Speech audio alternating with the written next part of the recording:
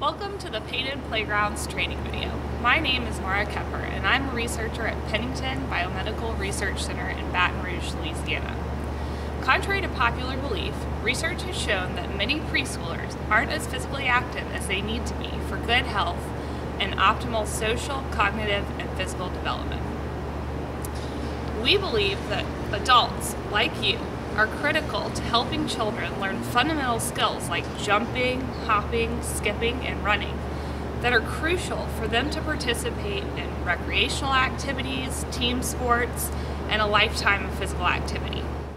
This video, in conjunction with our toolkit, will provide you with the knowledge and skills necessary to use painted stencils in your play area to help children be more physically active and develop fundamental motor skills.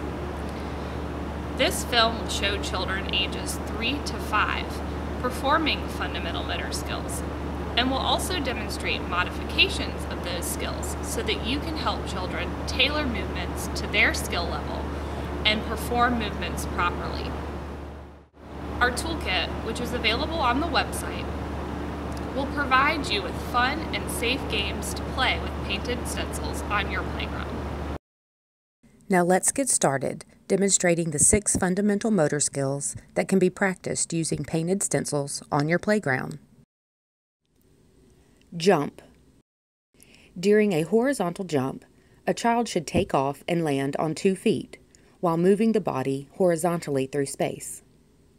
This advanced jump would show children bending their knees before takeoff and using their arms to help project them forward. Arm movements would include bringing the arms back behind the trunk, forcefully overhead, and then positioning them by their side when landing. Children generally begin jumping vertically and then move towards horizontal movements. As children learn to jump, there is a gradual process of refining skills like takeoff and landing with both feet, jumping further distances, and using their legs and arms to help project them across further distances. Mirror Me, sunflower hopscotch, and keyboard stencils can help children practice jumping further distances, jumping in different directions, which may be helpful with balance and coordination, and using classroom concepts like shapes, colors, and letters to reinforce classroom in a fun setting.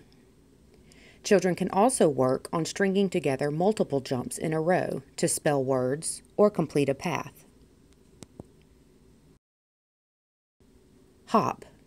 Hopping involves a child projecting and absorbing their body weight through space with just one limb while maintaining balance on the small base of support that one foot provides.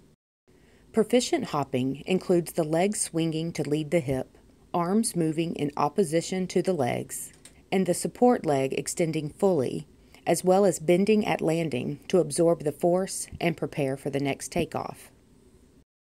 Similar to jumping, children learn to hop initially more up and down rather than moving through space, and will refine these movements over time to cover more ground.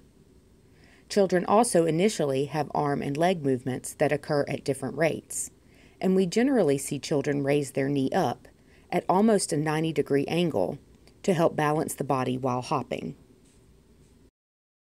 The keyboard, Mirror Me, hopscotch, bullseye, and the agility core stencils can all help children learn to hop across spaces, string multiple hops together, and hop in different directions to help improve balance, stamina, and muscular endurance. Additionally, once children master hop to different components of the stencils, you may also have children try hopping on their other foot, or even alternating feet every few hops to practice counting and coordination. Leap. A leap is a combination of a run with a projection forward from one foot to land on the other, so a running pattern with an increased flight time. A leap is closely related to both the jump and hop, as children explore different movement patterns and rates to project themselves through space. Leaping is often seen when children attempt to jump or hop further distances, as leaping keeps one foot close to the ground while maneuvering the other through space. There are a lot of stencils, such as the keyboard, hopscotch, and sunflower hopscotch that can promote leaping behaviors, specifically helping children to jump further distances and practice safely taking off and landing on opposite feet. Children may also practice taking off with their non-preferred foot once they have mastered their preferred side. Gallop. Galloping, skipping, and sliding all involve the fundamental movements of stepping, hopping, or leaping. Galloping is the first asymmetrical locomotor pattern that children learn. This involves an asymmetric gait, which means each leg is performing a different task. For a gallop, children will step forward on one foot and then leap step with the other foot. The same leg always leads with the steps. Arms can be used to help project the body forward and maintain a rhythm through several gallops. Early galloping is characterized by arrhythmic and stiff movements. Generally, stride lengths start short, vertical lift is exaggerated, and children tend to land flat-footed. Additionally, arms are not initially used to produce force, but are used to help maintain balance to the side.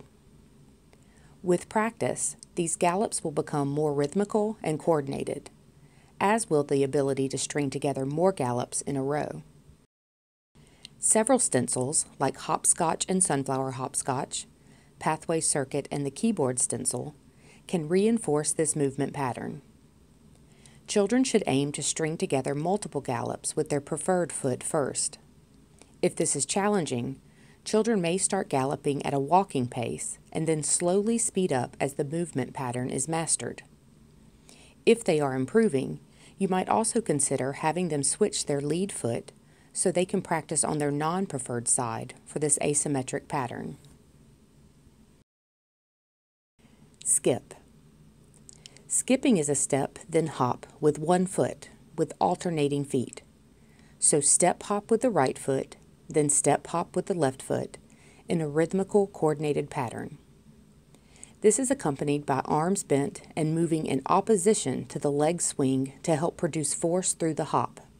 Generally, skipping is one of the last locomotor patterns to emerge because the movement is symmetrical, but the pattern is asymmetrical for each leg. This initially looks like a hop, then running step. When children refine this pattern a little more, it often resembles a step or gallop every few steps. Early skippers tend to have a high vertical hop with arms moving forward or sometimes in circles to assist with balance. With practice, skips becomes more coordinated and rhythmical, where children can perform more skips in a row.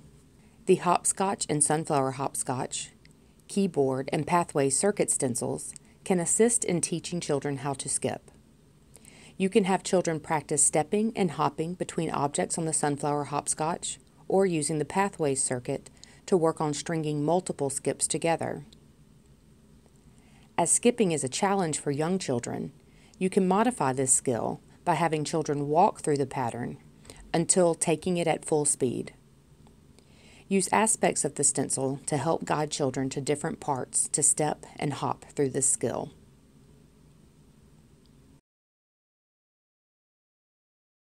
Slide. Sliding also involves an asymmetrical gait, which means each leg is performing a different task. For a slide, children will step sideways on one foot and then leap step with the other. The same leg always leads with the steps to the side. A large component for sliding is that this is a lateral movement, where children face one direction but move in a completely different direction.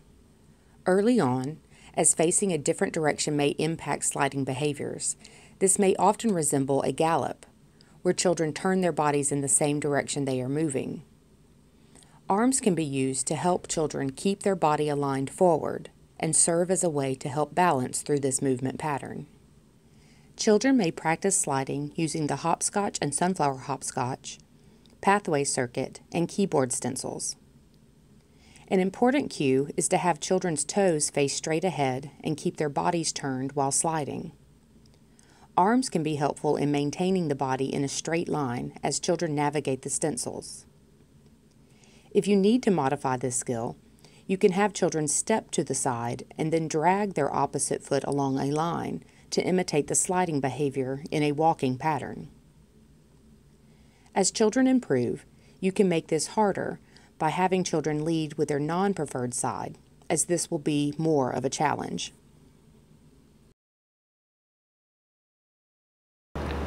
Now, with this knowledge, we hope you'll use painted stencils on your playgrounds to help children be more physically active and develop fundamental motor skills. Remember to use these lessons to help children run, jump, hop, leap, gallop, and skip. This video and toolkit was a joint effort by Louisiana State University's Pennington Biomedical Research Center and School of Kinesiology, and is supported by Well Ahead Louisiana. It was funded in part by Blue Cross Blue Shield of Louisiana Foundation and the American Council on Exercise. Thank you.